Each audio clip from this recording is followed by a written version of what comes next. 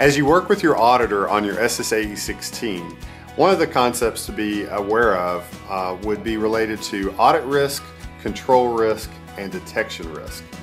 As an audit firm, we're always concerned about whether or not our opinion is accurate about the service organization that we're auditing. And that's the concept of audit risk. What are the chances that our audit will be incorrect, that we will miss something? Control risk is the chances that your control is not operating effectively. The more that people are involved, the higher the control risk. So for example, if you rely upon a person to monitor something or do something, there are inherent limitations to that because people make mistakes. There are also inherent limitations to automated practices because systems fail. So there's always some level of control risk, and the auditor will design tests in order to help us have reasonable assurance that the control is in place and it is operating effectively for the most amount of time possible. And that relates to detection risk.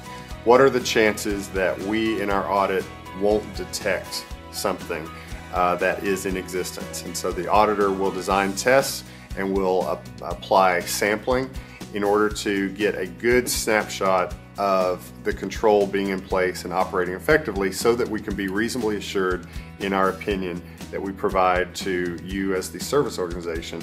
And then of course in turn, your clients will rely on that opinion. And so that's why the audit has to be properly scoped, it has to be properly conducted, and it's always being driven by these elements of risk that I've described.